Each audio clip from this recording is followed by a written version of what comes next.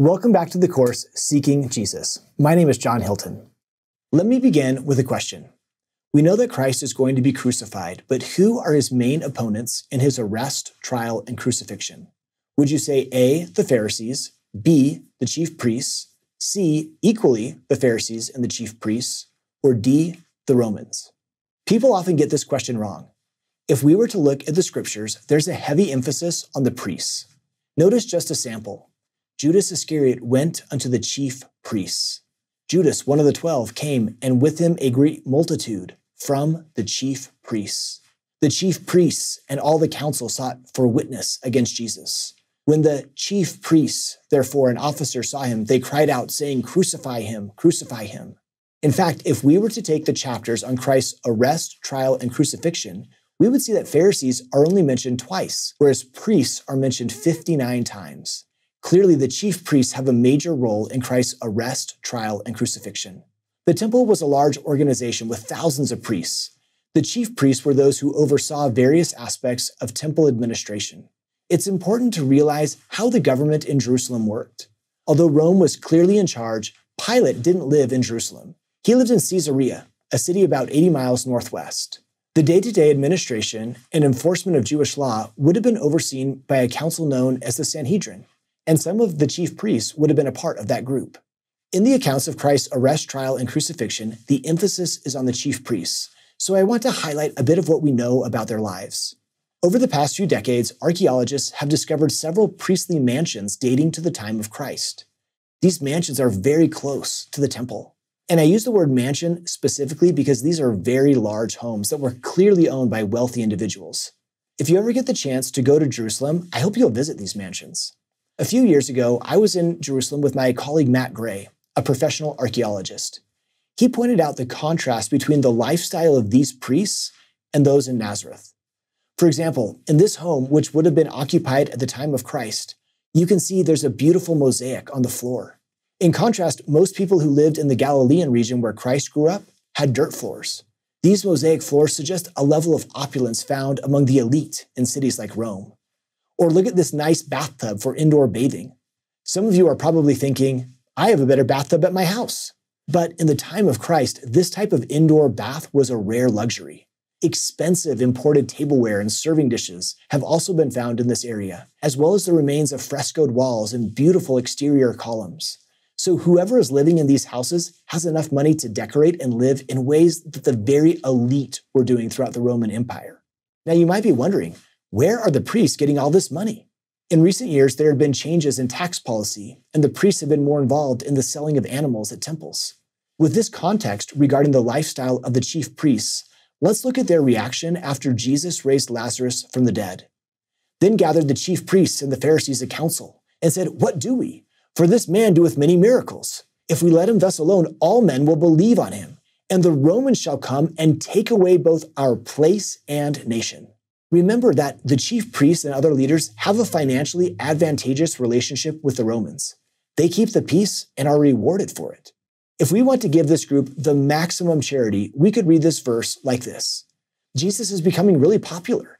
The Romans might become worried that he'll start a revolution and they'll come and take away our place, meaning our temple. And that would be disastrous for our nation. It's possible that that's what they meant. Or based on what we've been talking about with the wealth they've accrued as part of their Roman connections, there's another possibility. Perhaps they're saying, if everyone starts believing in Jesus, then Rome might say, why do we need the chief priests? They might take away our place, meaning our position. That's another possibility if we want to be less charitable in our interpretation. At this point, we're introduced to Caiaphas, the high priest. He's an important figure that you'll want to remember. He's referred to dozens of times in the New Testament, sometimes as Caiaphas and sometimes simply as the high priest. Caiaphas said unto them, Ye know nothing at all, nor consider that it is expedient for us that one man should die for the people, and that the whole nation perish not. In context, Caiaphas is saying, Jesus is a renegade. We've got to put him to death. It's better for him to die than our whole nation to be at risk. Now, John, who's authoring this account, makes a comment on Caiaphas' statement. John says, And this spake he not of himself, but being high priest that year, he prophesied that Jesus should die for that nation. And not for that nation only, but that also he should gather together in one the children of God that were scattered abroad. In other words, John's saying that Caiaphas was unintentionally prophesying that Jesus would die not just to save the Jewish nation, but to save all of God's people. The result of Caiaphas's words? From that day forth, they took counsel together to put Jesus to death. In our recent classes, we've been looking at Christ topically. We've seen Jesus in miracles, the Savior's parables, sermons, and connections with individuals. Starting with today's class, we'll do a sequential study of 1 week of the Savior's life. Over the next 5 classes, we'll explore Christ's experiences from the triumphal entry through his resurrection. Today, we'll discuss the time leading up to the Last Supper. The Savior's triumphal entry signals the start of Holy Week, this last week of Christ's life. Several elements of the triumphal entry may have seemed threatening to the Jewish authorities because they indirectly proclaimed Jesus to be a king. For example, his riding on a donkey was reminiscent of when Solomon rode on a donkey when he was crowned king. Moreover, the Old Testament prophet Zechariah had written, "Shout aloud, O daughter of Jerusalem. Lo, your king comes to you, and victorious is he, humble and riding on a donkey." Matthew specifically points out that Jesus was fulfilling Zechariah's prophecy by riding into Jerusalem on a donkey. Other subtle aspects of Christ's triumphal entry suggest that he was coming as a king.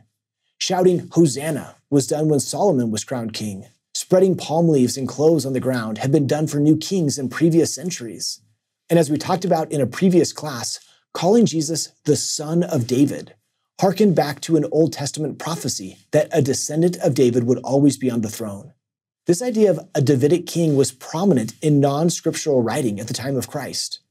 An influential document known as the Psalms of Solomon, written a few decades before Christ, states, "See, Lord, and raise up for them their king, the Son of David, to rule over Israel, your servant, in the time which you choose, O God. Undergird him with the strength to destroy the unrighteous rulers, to cleanse Jerusalem from Gentiles who trample her to destruction." Can you see how, with these words as part of the cultural context, to have multitudes of people shouting, "Hosanna to the Son of David," could seem threatening to those in charge? In Luke chapter 19, we read, "As Jesus was now approaching the path down from the Mount of Olives, the whole multitude of the disciples began to praise God joyfully with a loud voice for all the deeds of power that they had seen, saying, 'Blessed is the King who comes in the name of the Lord, peace in heaven and glory in the highest heaven.' Some of the Pharisees in the crowd said to him, 'Teacher, order your disciples to stop.'" In other words, they felt that the disciples were making a ruckus and that Christ should calm them down. But the Savior answered, "I tell you, if these were silent, the stones would shout out." That's an interesting phrase. What does that mean? The stones would shout out. There's probably not one right answer, but I love what this Christian leader, Natalie Rigoli, says. Jesus is not literally saying that the stones on the street will open their mouths and sing hymns. What he is saying is that all of creation was made to exalt and worship the Lord. And if we will not do it with our words, God's word is still preached.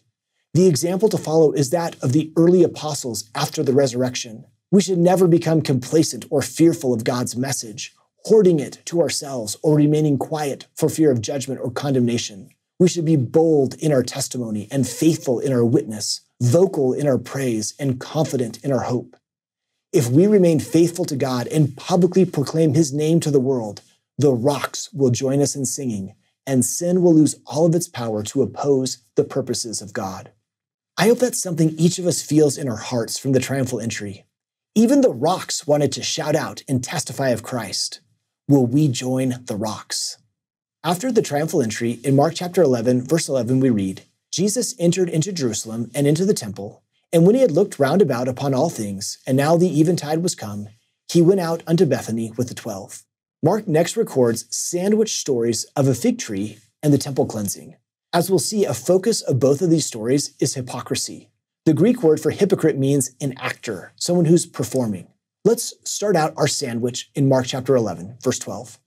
"On the following day, when they came from Bethany, he was hungry. Seeing in the distance a fig tree in leaf," that's a key phrase, "he went to see whether perhaps he would find anything on it. When he came to it, he found nothing but leaves, for it was not the season for figs. He said to it, 'May no one ever eat fruit from you again.' And his disciples heard it."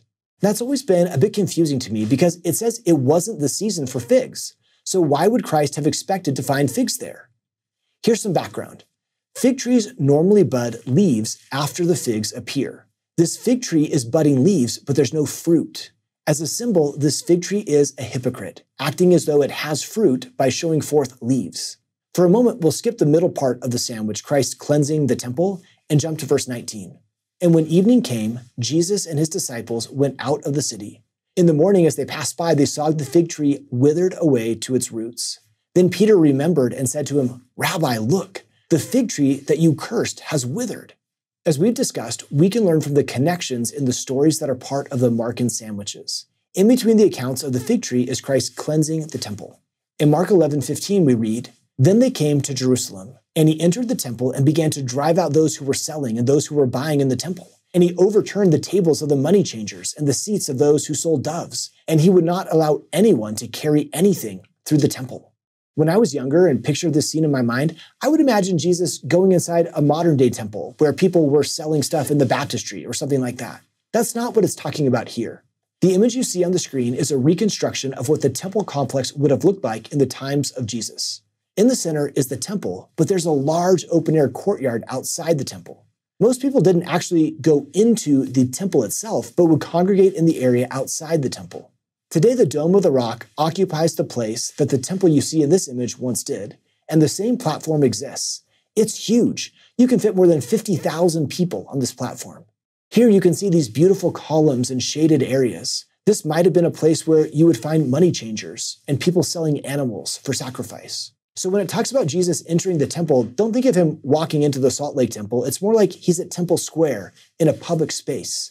And when Jesus sees people buying and selling in the temple complex, he intervenes to disrupt them.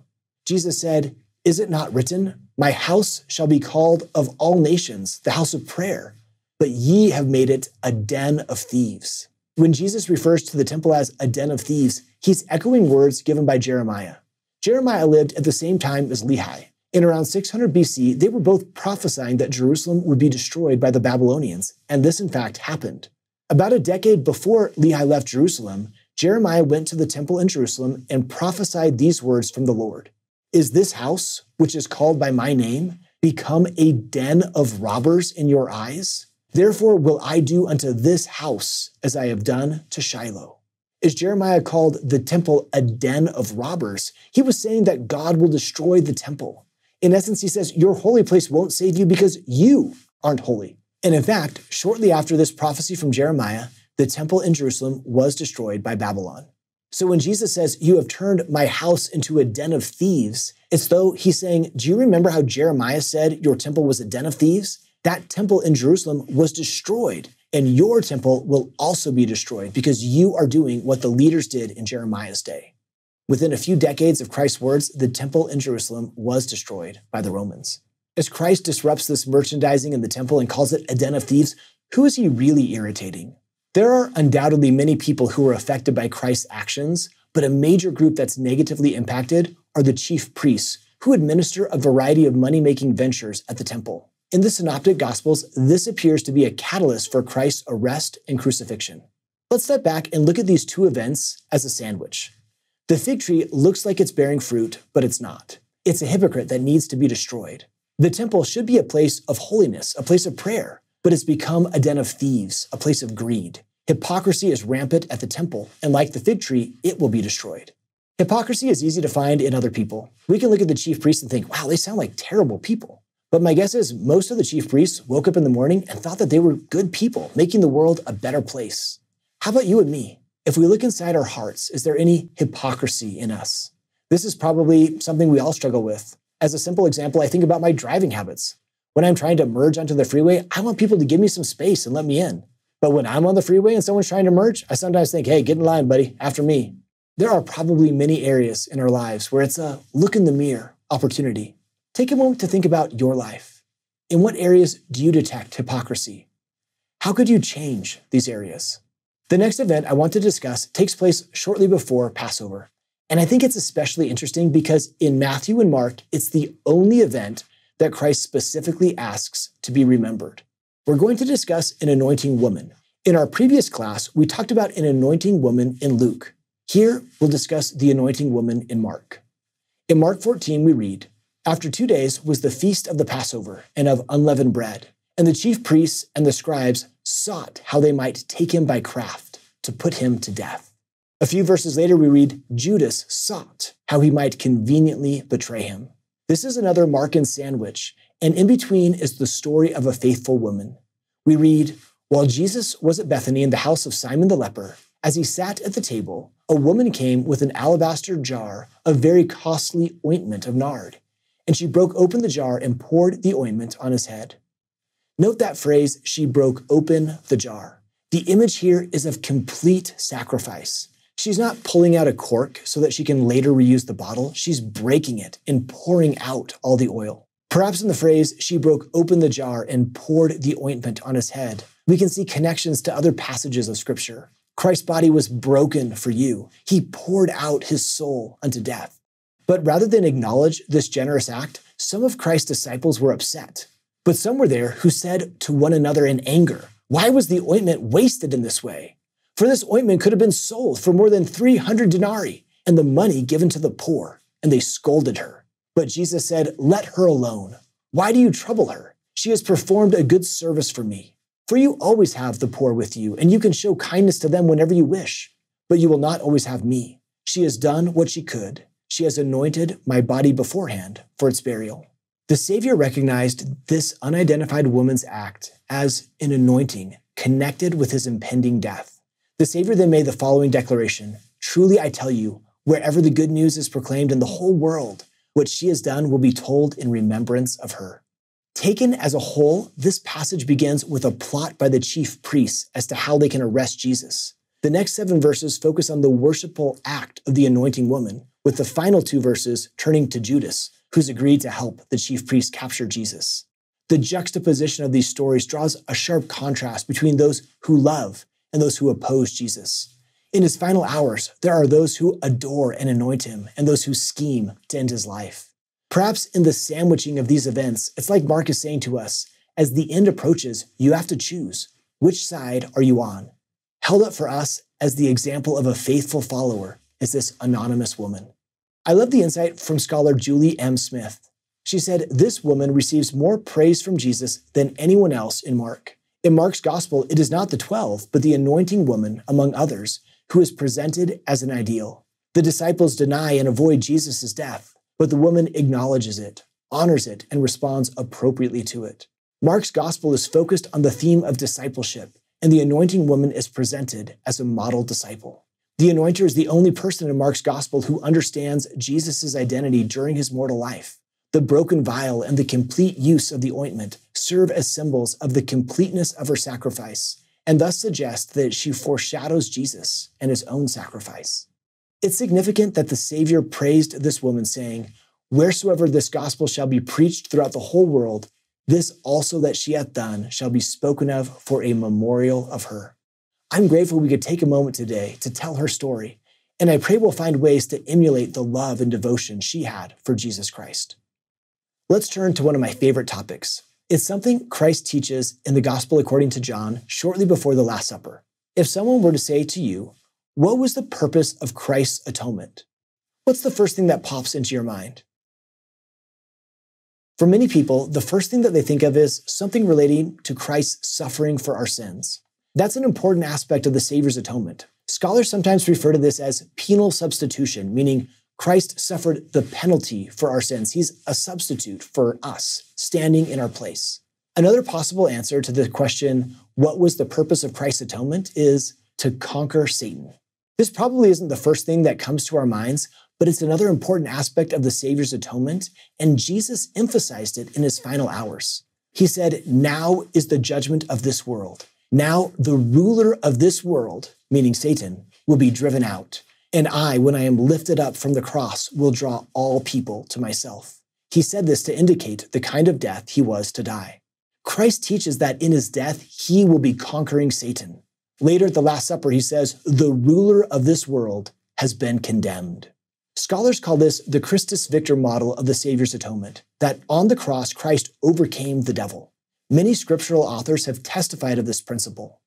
For example, in Hebrews 2, we read, since therefore the children share flesh and blood, Jesus himself likewise shared the same things, so that through death he might destroy the one who has the power of death, that is, the devil, and free those who all their lives were held in slavery by the fear of death. It's very clear in this verse that through Jesus' death, he destroys the devil. Paul also taught that on the cross, Christ disarmed the powers and authorities. He made a public spectacle of them, triumphing over them by the cross. Christ's death didn't overthrow a worldly kingdom, but rather he accomplished a cosmic victory by overcoming the devil. What I want to highlight is that when we deeply know in our hearts that Jesus conquered Satan and won the victory, it can change the way we feel about our lives. Here's an analogy. Imagine watching a sporting event in which you care deeply about the outcome. What if you knew from the outset that no matter how far behind your team was, no matter how many mistakes your favorite player made, no matter how bleak things looked, your team would win? Can you see how this would totally change the way you watched the game? You would have a feeling of peace and assurance even if things looked bad. So here's the spoiler alert. Jesus wins. The Doctrine and Covenant says that we can have confidence in the triumph and the glory of the Lamb who was slain. I love what Judah Smith, a pastor in Seattle, writes. Regardless of the state of the world or the poll results of your favorite politician, Jesus is still in control. He wasn't voted in and he can't be voted out. He rules and reigns over the affairs of mankind. Because Jesus lives, I can live differently. I can act and react from a place of peace and an attitude of assurance. Jesus is in control of my past, my present, and my future. Despair over my past failures or fear over future problems cannot control my present because Jesus rules with me in peace. Then he quotes a passage from Colossians, which reads, Christ sitteth on the right hand of God. Smith continues, sits? He's seated? Shouldn't he be pacing the sidelines, yelling at his team to run the play, make the pass, beat the opposition? Standing implies action, urgency, activity. Jesus should be standing, but Jesus is sitting. Sitting is the position of reigning. Jesus is not on his feet. He's relaxing. He's in heaven and all is well. All is finished. Do you ever feel like you're pacing on the sidelines? You're thinking, we've got to hustle. We've got to make something happen or we're doomed. That's not what Jesus is doing. He has already won. You and I just need to make sure we're on his team. Think about your life. What troubles are you facing today that you could let go of if you deeply knew that Jesus Christ wins? Are you carrying a burden? Sometimes we worry about superficial things, and sometimes we worry about things that are extremely serious. Either way, if we really know in our hearts that Jesus wins, if we're on his team, we don't have anything to worry about. We'll discuss the Last Supper more fully in our next class, but I want to conclude our time today by highlighting a couple of points. Like we discussed in a previous class, in Matthew, Mark, and Luke, the Last Supper is a Passover meal. In John, it's the night before Passover because Christ is crucified at the same time the Passover lambs are being slain. But either way, Christ and some of his closest followers have gathered for a final meal. At the Last Supper, as they did eat, Jesus said, "One of you shall betray me." And they were exceeding sorrowful and began every one of them to say unto him, Lord, is it I? Note that according to Matthew, the disciples looked inward to see if Christ was talking about them. Luke portrays things slightly differently. He writes that Jesus said, Behold, the hand of him that betrayeth me is with me on the table. They began to inquire among themselves which of them it was that should do this thing. Can you hear the difference? Instead of, Lord, is it I? This is closer to, Lord, who is it? What lesson might we learn from this contrast? When I hear a general conference talk, do I think, I hope my brother is listening to this. He really needs it. Or do I say, Lord, is it I? How can I apply this talk in my life? Now, our main sources for the Last Supper are Matthew, Mark, Luke, and John. But the earliest record we have of the Last Supper is actually Paul writing in 1 Corinthians. 1 Corinthians was written in roughly 53 AD, probably a decade or two before the gospel accounts were written. It's interesting to see that in this earliest record of the Last Supper, Paul emphasizes the sacrament. He says, I have received of the Lord that which I also delivered unto you, that the Lord Jesus, the same night in which he was betrayed, took bread. And when he had given thanks, he brake it and said, Take, eat, this is my body, which is broken for you. This do in remembrance of me. After the same manner also he took the cup when he had supped, saying, This cup is the New Testament in my blood. This do ye as oft as ye drink it, in remembrance of me. One lesson Paul wants to highlight from the Last Supper is Christ instituting the sacrament specifically in remembrance of him. Recently, you and I had the chance to partake of the sacrament. Did we remember Jesus? Sometimes things can become so commonplace that we miss the meaning. Have you ever said a word over and over again until it loses its meaning? The same thing can happen with the sacrament or other religious rituals, where they become so routine that we don't remember to relate them to our Redeemer. Paul and Jesus want us to remember the Savior as we partake of the sacrament. As Paul concludes this section, he makes a statement that has helped me focus on Jesus during the sacrament. He says, "For as often as ye eat this bread and drink this cup, ye do shew the Lord's death till he come." Most of us don't use that word shew, S-H-E-W. What does this word even mean? If we were to go back to our friend, the Blue Letter Bible, we would see that the Greek word translated as shew means to proclaim publicly, or to announce, or to testify of.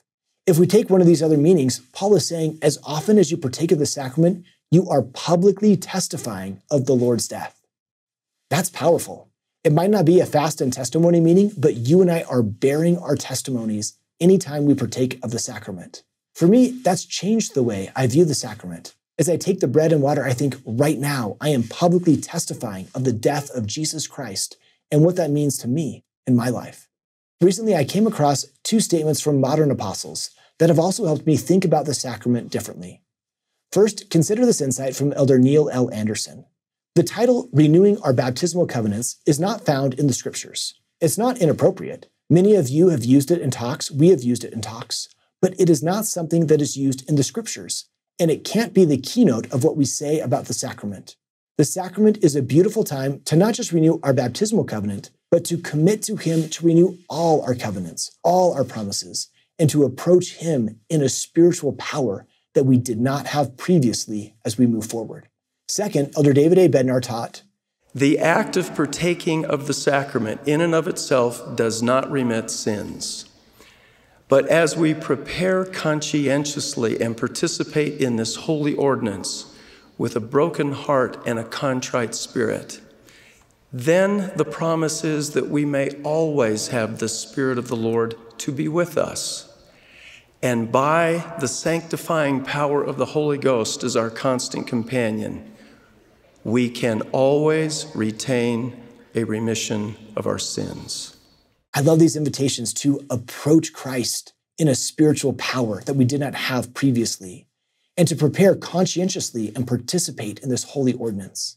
What are some things that you've done in your life to make taking the sacrament a more meaningful moment? Recently, I asked friends on social media for their thoughts on this question and received several thoughtful responses. One person wrote, "I try to hold the bread and the water in my mouth for as long as I can before I swallow.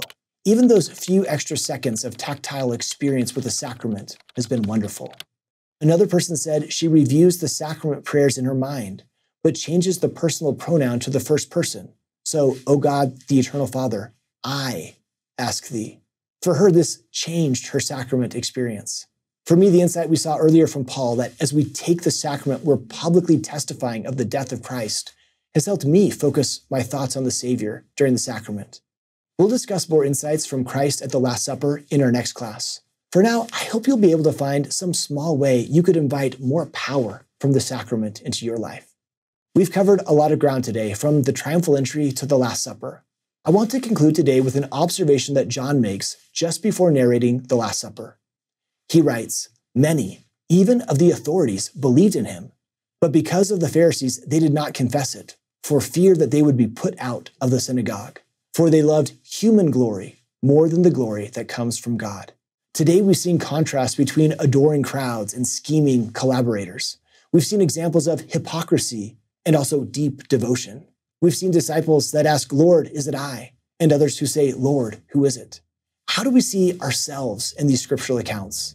My hope is that the time we've spent today focusing on Jesus Christ motivates us to draw closer to Him, not in word only, but also in what we do and what we are becoming. Thanks for staying until the very end. I want to make sure that you know there are pre-class readings for each of these videos in the course, as well as additional resources like PowerPoints and quiz questions to explore. Click the link in the description to access these additional learning resources.